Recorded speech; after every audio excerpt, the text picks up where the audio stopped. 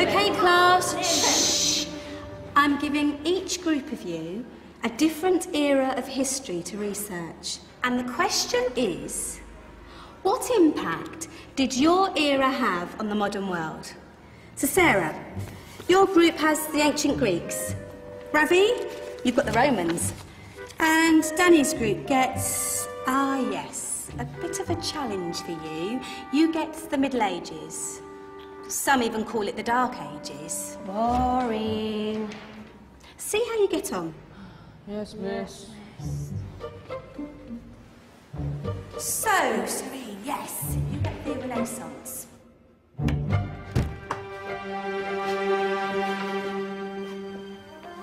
Is that the librarian? I guess so. How are the Dark Ages going to have anything to do with us? Excuse me. Sorry to bother you. What do you want? We need to find out what impact the Dark Ages had on the modern world. Never was a period of history so poorly named. Don't touch. It's priceless. And I suppose someone's been filling your head with the usual nonsense, eh? 1,000 wasted years. A black hole in history, am I right? Yeah, sort of. You see, it's always the same. You assume it was all mud, disease, death and destruction, with marauding mobs of barbarians ripping down the good of former civilizations, burning and plundering as they went, nothing of any worth invented either, eh? Oh, no. Go on, Beofrey. Sorry to bother you. Come on, it's probably not worth it. Everyone knows that the Greeks and Romans invented everything anyway. Oh, did they now? And you're sure about that, are you? You know, I might just have something for you. You seem to be up to the task. I suppose I could... Follow me. I've got just the book for you.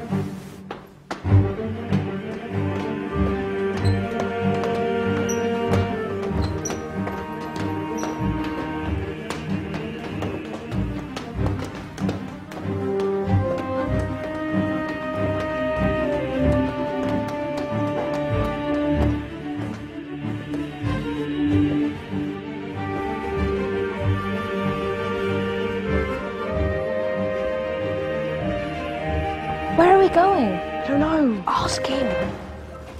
Excuse me. Where are we going? From darkness into light, my young friend. From ocean onto land, there are things you should know. Oh, yes, indeed. Yes, indeed.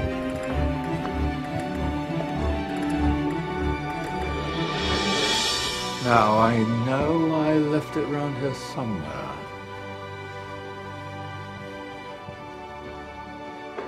Ah, here it is. Now,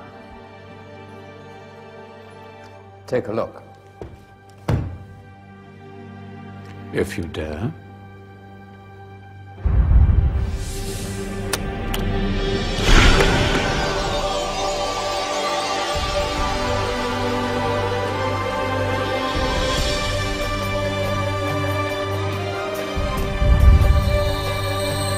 What's going on?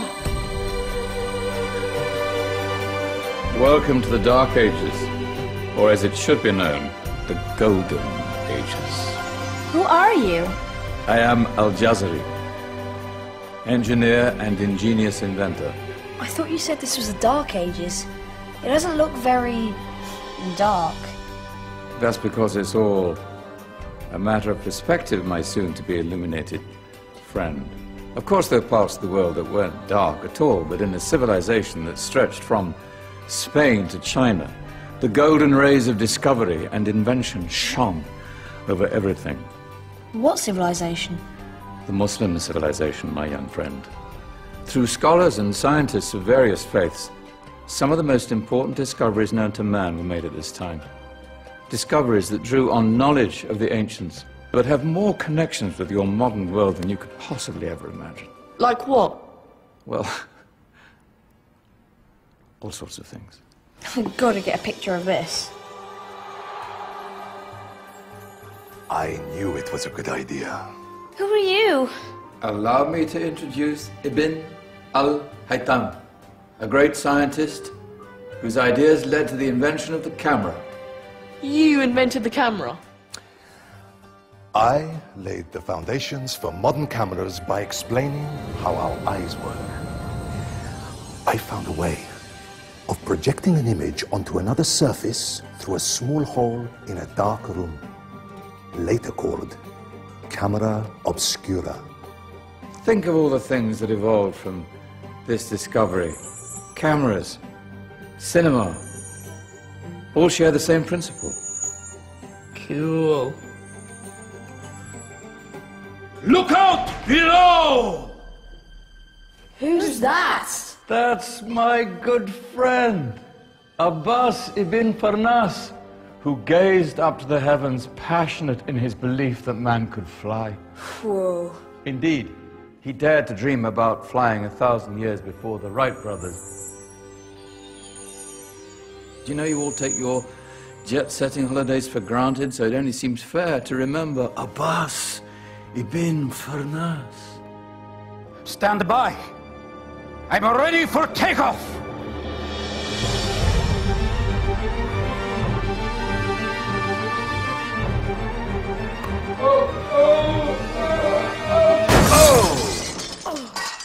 You did forget one thing, though.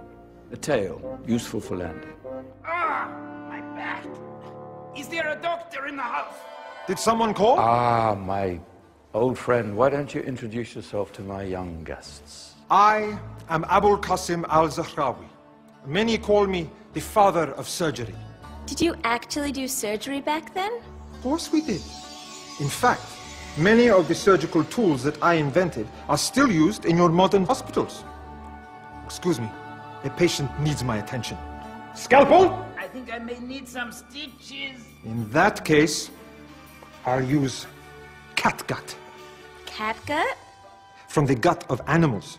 Perfect for stitching up internal wounds. Your surgeons are still using it today. Sorry, mustache.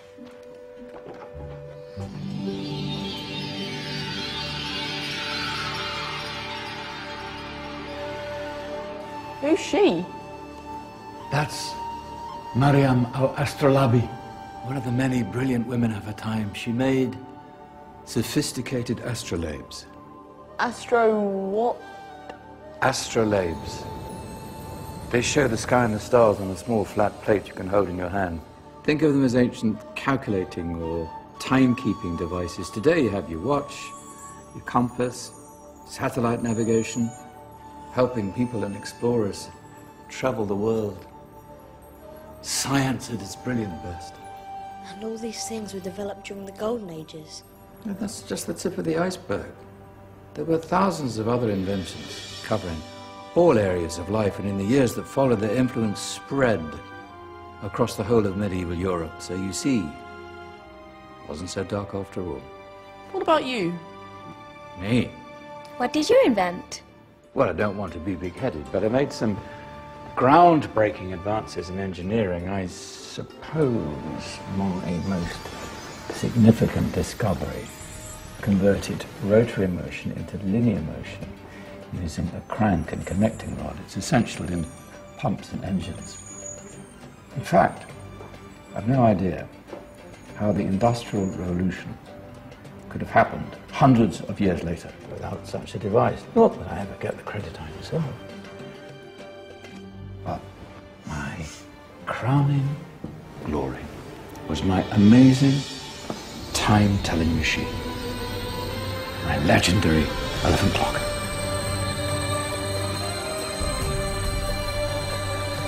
It's a clock. Yes. Dozens of components collected from different cultures around the world. Indian, Greek, Arabian, Egyptian, Chinese. Wow. A United Nations clock. That is pretty cool. Does it actually tell the time? Well, yes, of course. If it wasn't for me, thousands of people would be late for everything. Speaking of time, we better get you back. And remember, spread the word. This was a golden age, and I've only shown you a tiny part of this wondrous time. There are countless other scientists and inventions directly connected to your modern world. You're just going to have to find out for yourselves. No, wait!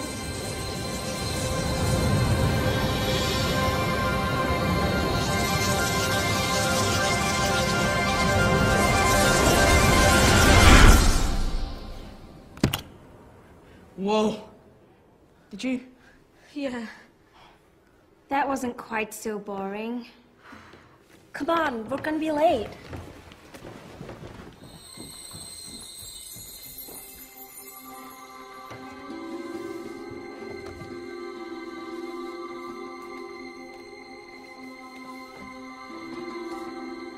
So, what have we learned?